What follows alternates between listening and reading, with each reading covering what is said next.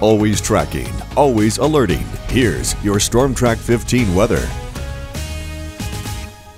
Alrighty, good morning, 5:18. If you're just tuning in here, oh, this is Adam's special day because it looks like 2 German Shepherds from here, at least one for sure. One for sure. Dog walking forecast.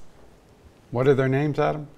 Elle, Jessie, and then my favorite, Merlot, but spelled the Cajun Wait, way. are there 3? There are. Oh, can't see him from here. Is it One. EAUX, Oh, Merlot? wow. 2, 3. And it's, M-E-R-L-E-A-U-X. Oh, sure. The Cajun touch to a nice red, Beautiful. nice port wine. Yeah. I mean, you got 3 happy faces there. Of course, you know I have my little soft spot for German Shepherds. So, How many do you have right now? -5. Send them in. Send them in that. Oh gosh, we got some great faces here, Alex and Scott. And I'm not just talking about you two.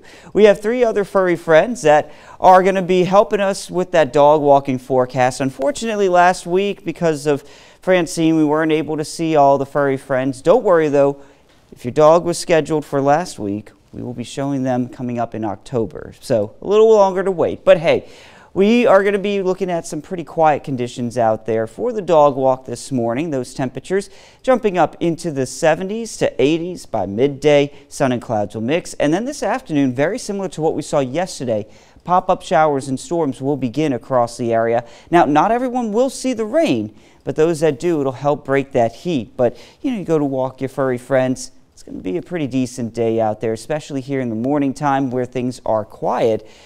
Well, for the most part. You go offshore, and we do have one pop-up storm here south of the Cameron and Vermilion coastline. You can see that there are those lightning strikes showing up with this, but notice the movement. It's paralleling the Vermilion coastline. So this is not going to be moving inland, but if you're in Pecan Island, you look out to the south, you'll see some flashes of light in the sky.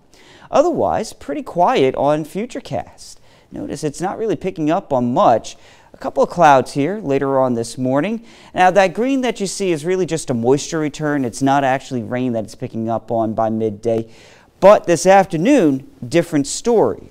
There you can see some pop-up showers and storms.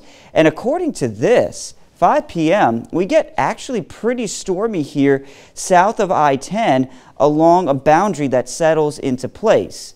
So we could see a good amount of rainfall in parts of the area later on today, which is why you will need the umbrellas as you head out the door this morning, not so much for the morning time, but certainly for the afternoon. Queen City of the Tash Camera in New Iberia. We're atop the Community First Bank building at Admiral Doyle and Lewis Streets.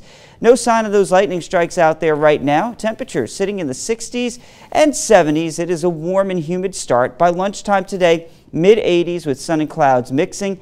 Isolated storm chance there by 1 o'clock.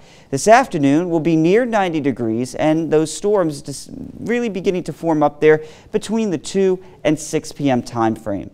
Now overnight we'll drop into the 70s once again, and then tomorrow we're looking at that hot weather once again nearing that 90-degree mark, where we are going to be tracking those temperatures in the 90-degree mark, or where we will also be watching for 1 or 2 pop-up storms, but overall pretty quiet conditions. So here's a look at the next 7 days. Well, we have a few days of those shower and storm chances, but once we get to the end of this week and into the weekend, could actually see what we call a backdoor cold front, which is where instead of a front moving from west to east, it moves from east to west. So the cooler air would be coming in from Georgia and Alabama rather than from Texas. Cool. Backdoor cold front. Very interesting. Yeah.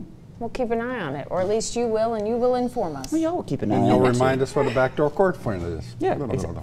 Thanks, We Adam. will. Monday morning. Well, we have an update this